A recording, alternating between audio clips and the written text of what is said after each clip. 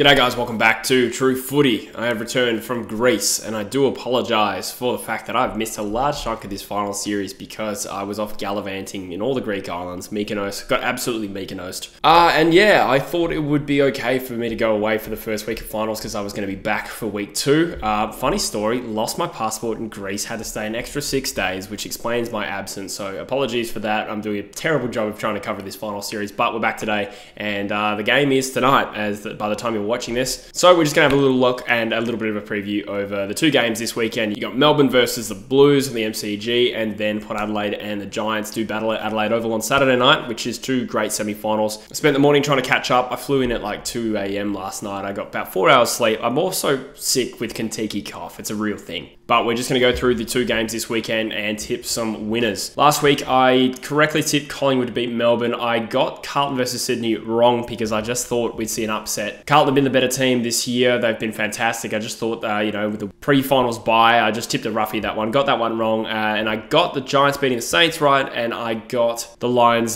doing away with Port Adelaide correct as well. So 3 out of 4 ain't bad, as they say. Before we crack into the actual video, guys, just to let you know, we have started up a True Footy competition for the AFLW season on Game Day Squad. So if you want to take part of the action, I have left the link in the description to join the league. You can also still join the men's competition because it is still continuing for finals as well, but I'll leave it there. It's there in the description. So first semi-final, Melbourne versus Carlton is a really tough one to pick, to be honest. This is 2 really good sides and they have had 2 really tight clashes this year, to be honest. I find this really hard to separate. Looking at last week, first of all, you had the D's fall narrowly short to the Pies. It did feel like watching that game, and I did watch that game because I was there doing a wine tasting next to this Pie supporter, and she had KO open, and I was just like sipping wine and watching, and it was pretty good way to spend the trip, actually. We know the D's finished fast against the Collingwood side that I still thought were better, but the inside 50 count in that game was 69-37, which is incredible. The Demons have had issues this year, or at the back end of this year, with a bit of a dysfunctional forward line, and I felt like in the last quarter, obviously, it started to click into gear, but they do lose Jacob van Rooyen for this game as well, which will shake things up a little bit. But of course, they fell short and now have to play Carlton, which is not a position that any other team will envy right now. Carlton at the MCG. They themselves had a really good,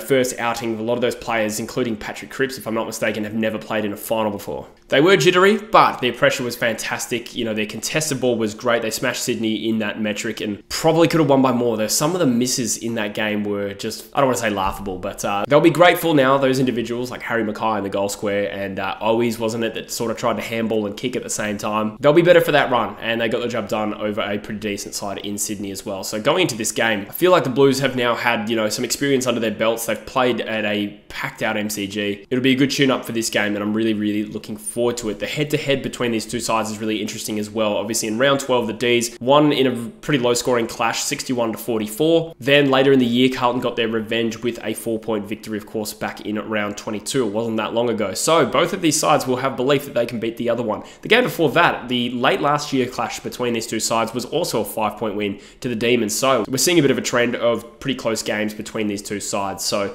I think we're shaping up for another one here. I don't normally do these previews this late in the week, so this is the first time in a while that I've had some team news for you. But we've got the D's, got Tomlinson, Jordan, and Spargo in. They've dropped Hibberd. Obviously, Van Rooyen's been suspended. Brayshaw, unfortunately, concussed. Hopefully, he's back for a hypothetical prelim. For the Blues, Matthew Kennedy comes into the side. That is a strong in. Jack Martin was suspended, and Harry Mackay is, of course, concussed as well. 2 strong midfields, 2 strong engine rooms going head-to-head in this game, which will be exciting to see. But the battle between Pitney and Gawn will also be quite fascinating. Obviously, Gawn is a superstar ruck, and Pitney is far less proven by comparison. The ability of Pitney to try and restrict Gawn's influence in this game, I think, will go a long way to Carlton's success in this game.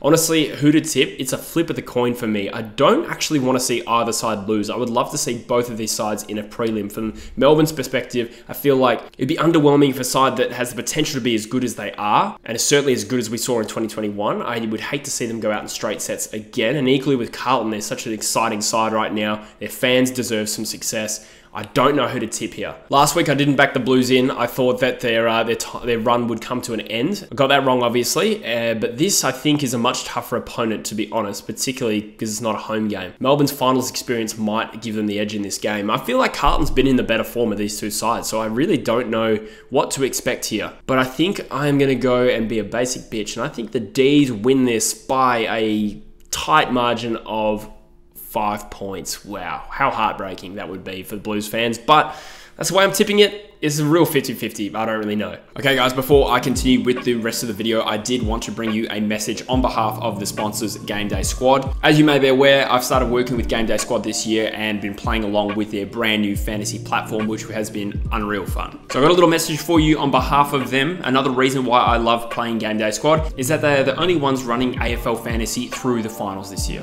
It's time to get your squads ready. This is gonna be fantastic. You could be the only fantasy coach ever to win in finals footy for AFL. And if you have been playing throughout the season and perhaps you didn't go too well, this is your chance to start afresh and redeem yourself in finals and potentially still win some weekly prizes. Make sure you click the link in the description of this video. It is the top link. Create yourself a team if you don't have one already, or make sure you're in the True Footy League. We'll talk about the other semi-final, of course, between the Power and the Giants, and obviously last week the Power got unceremoniously dumped. Well, they sort of rallied in the second term against, a really strong team at home at the Gabba. I think it was 16 points at halftime, and then it was like 9 goals or 8 goals to 4 in the third term. The Lions never really looked challenged after that, and they blitzed them in the second half. The Giants are coming off a pretty steady victory against the Saints. There were a few goals ahead pretty much every change. They just looked the better team. Their run and dash was a real feature. Arguably ran the Saints off their feet, and they've been bolstered again for this game with Stephen Cornelio coming back into the side. So we'll look at the head-to-head. These two sides met back in round 22. Again, similar to Carlton and Melbourne. We did see Port Adelaide come out and win by 51 points. From memory, that was the game that snapped their losing streak. And round 17 last year at the same venue, again at Adelaide Oval, we saw the Power win 84-29. Both of these sides missed finals last year as well, which is worth noting. So it's not like one team was good last year and one wasn't. Both of these sides had disappointing patches last year. So interestingly, the Giants haven't beaten Port since 2019, which is like the last time Port Adelaide weren't good. I suppose if you exclude last year. Last year was kind of a weird one. We felt like there was a good team underneath. They just like massively underperformed. But what will give the Giants a little bit of confidence is the fact that they've beaten the Crows